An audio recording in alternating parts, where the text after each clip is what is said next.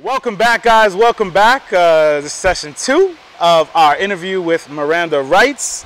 Miranda, you're always smiling. Look at that, smiling and cheesing. So, if you guys hear some noise in the background, like I said, we are at Stewart International Airport. So, we have planes coming in and out. So, there is one getting ready for takeoff. So, if it gets a little loud, it's all good. You can still hear us, and that's what counts, right? That's what counts. All right. All right. So, to go back into Casualties, the track that we just came out of, producers, videos, all that kind of stuff, like who was involved with making that? So Rado obviously is super talented because he not only produced the track, but he also shot the video. And that was all of his artwork in the background. Nice, so, nice. That was hot. I did like the background. I was just like, okay, so you do it all then, right? Shout out to Rado. You the man. You the man. When you're getting ready to do a video or something like that, because I've never done one. Usually my stuff has been live. Like, what type of atmosphere are you looking for? Do you want something more quiet? Are you looking for a lot of like energy in the air? Like, what kind of, like, for this video, what was your mindset behind the location and the type of vibe you wanted to give off? Honestly, it depends on the song, because every song is so different. So like, and I think I drive like the people crazy when I shoot videos. I'm very dramatic. Okay. So like dramatic like diva, or dramatic like just like no, not diva, but like I just want things to match like the record, you gotcha. know. Okay, so gotcha. I feel You're like picky. That's good. That's good. So like everything has to just be in sync, because you can't have a song and then the video, like, I mean, there's been a few videos that I've seen and I'm like, that's kind of weird, because like the video doesn't match like the vibe of the song. So for Casualties, it was just very like, you know, just bars, aggressive. So I'm like, okay, this has like a gritty feel. Gotcha. So with the graffiti backdrop, like, that's perfect. Yes. You know, so I feel like whenever I do like a video, it's always just a place that like matches the song. If I need to do a video in the woods to capture the feeling of the song, then that's what I'll do. Okay, okay, okay. So for those that actually follow you on your Facebook or your Instagram, you're an avid surfer, skater, like. No. Okay, so let's back. I do not surf and I do not skate. Putting it right out there. But I thought that. Yo, I want to see you at the skate park. Oh, right. Gotcha. No, so I do not. So explain. Okay, then listen. But I get lost just like everybody else. So explain what is with the beach and all the kind of stuff that you put up. Okay, so I snowboard. Snowboard. It's like a mix. It's kind of what I said. Yeah, it is, but it's a different board sport, though, so you got to be careful what you throw out there. Because I don't want people to be like, oh, I'm going to see Miranda at the beach next week, like riding the waves, and I'm going to be like, you won't see me out there, though. Needs to be snow involved. So it has to be, So I love to snowboard, and I am the ambassador for the Chill Foundation. Nice. The Chill Foundation is Burton Snowboard's nonprofit. So basically the whole goal is to help youth overcome their challenges through board sports.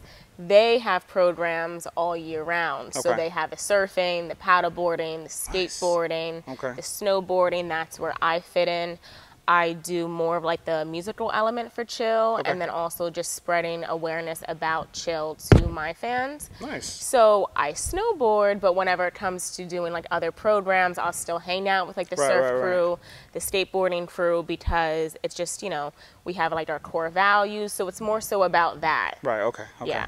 Now you're good at snowboarding. Yes, I've been snowboarding for a long time. Yeah? Like good? Like really good? Like we could do like a snowboard video of you? I did do a snowboarding video. Did you? Yeah, so last winter I did a snowboarding video with the Chill Foundation. Okay. And that was like, you know, to spread like awareness, but I also did like a whole fundraiser for them, because everything is provided to the youth at no cost. And snowboarding is really expensive. Like, it's an expensive hobby, because you have your lift tickets, you need your board, your all the different equipment. Yes, you're correct. So we did like a fundraiser for the New York City group. Nice. Where are they located? Where are they founded, or where's their home base? So Vermont, because that's like the home of like Burton, and that's their headquarters, the Chill headquarters in Vermont. But we have programs all across North America. So I'm the NYC ambassador, but Yeah, Chill is all across North America. They also have like several like international programs now too. Okay, okay, So, awesome. yeah. Is there anything in New York? Any part of that in New York? Yeah, so the skateboarding is all in New York. Okay. There's surfing. We were at Rockaway Beach. The Right. only thing that is in New Jersey for the New York program is the when we snowboard at Mountain Creek, because that's Okay. like the easiest place, and it's right Okay, outside. okay. Yeah. All right. So give them the information. How would, if somebody wants to get involved, they want to get their kid enrolled, or they want to sponsor, they want to get involved somehow. What's the website? So you can go to www.chill.org, and you'll see everything about what it is that we do, where their programs are, and just all the info. And that's chill, CHILL.org. Yes. Get all the information. They contact anybody they need to contact. There's going to be videos and photos and all that kind of stuff there. Absolutely. Yep. All right. That's awesome. So we have an ambassador right here, chill.org. This is something that's, I mean, anytime you give kids the opportunity to do something that's not in their environment, that's not something that's readily available to them, it's something great. I know growing up, being able to do something like the Fresh Air Fund, which was something in the Bronx, being able to go to different places and do different things, so that programs like this are really, really impactful for the youth. Absolutely. And that's the whole premise, is that like all of the kids in the program, like they've never been to a mountain before. So when you take like an inner city kid, right, from the Bronx, they don't go to these mountains. Like even just kind of being in the snow, it's like an entire different like experience, and that's exactly why we do it. And that's why I wanted to get involved, because even when people ask me about like my hobbies, right, you don't really hear most rappers say that they snowboard. No, not really, not really. So that's why it was just the perfect tie-in. And you know, I'm actually like the first female MC to like cross over, like in terms of like branding and just the fact that I love to be on the snow. So that's how like it tied in with Chill, and which is like the perfect alliance. Well, that's awesome. And how did you first hear about them? How did you first get involved with them? So I was like looking for something more. Like I was wondering if there was any like programs that kind of like combines like everything. And I found Chill online, and I was like, oh my God, this is amazing. I need to get involved with this. And so we reached out, had a few conversations, and just like the vibe was perfect. Like it was just like everything just fell into place. And yeah. All right, that's great. So go to chill.org, www.chill.org. You get all the information. Snowboarding, skateboarding, surfing, paddleboarding, anything else? Perfect. Yeah, you got it. Impressive. Yes. I'm a professional. You know? So, all right. So, I wanted to ask you a question. You being a very good MC, that should be enough to kind of give you the respect that you deserve. But sometimes being a female might get in the way, and some people might look towards the looks more than the actual talent. Like, you're a very beautiful young woman, you know what I'm saying? And some people might say, oh, well, that's how she gets it. But I know I've heard you rap, and I mean, you have, you know, followers and fans and this and that. So how has it been kind of coming up through the industry as being a female rapper? Like, has it been easy? Has it been easy? Has there been a lot of support? Has there been some struggle being a female rapper? It's definitely hard, honestly, for a few different reasons. So I feel like the first thing is like people always try and like undermine my intelligence, and that drives me crazy. And I think though too, it's just because there's such like a stereotype about like women in hip hop of like what we should sound like, how we should dress, like what our music sounds like. So like one of the things that I get all the time is like when people hear my music, like they don't expect to hear what they're hearing, you know? And I think that's good, I think that's good and bad, because it's good and like I'm happy that I'm like, you know, they're like, oh, we love your content, we love it, like, you know, your lyricism and all of these different things. But the bad part of it, though, is that we've gotten so ingrained to hearing that women should sound a different way in hip hop. It's like we have to break out of that. And then too, you know, like hip hop has always been like a male dominated industry. So whether it's like at a show, in meetings, like it's like being like a woman, like you stand out because there's not many of us. Right. But you know, I look at it more so now, like instead of like a challenge, like I'm like, okay, this is just the extra step of why I need to continue doing what I'm doing. Right. And being the person that I am, because when you start to see it enough, then now it changes the conversation. So, okay. Do you feel, like you said before, that people didn't think you wrote your own rhymes? Do you think that has to do with the fact that you go and you see other female rappers talk about sex and their bodies and this and that, and that's not something that you dwell on? You actually write really, really good lyrics. You talk about things. You think that has to do with why some people don't think that you write your own stuff? I think it's like two things. So one, there's a lot of people that don't write their own things, whether it's like men or like women. Shout out to the ghostwriters out there. You the real MVPs. You keep it good. You the real MVPs.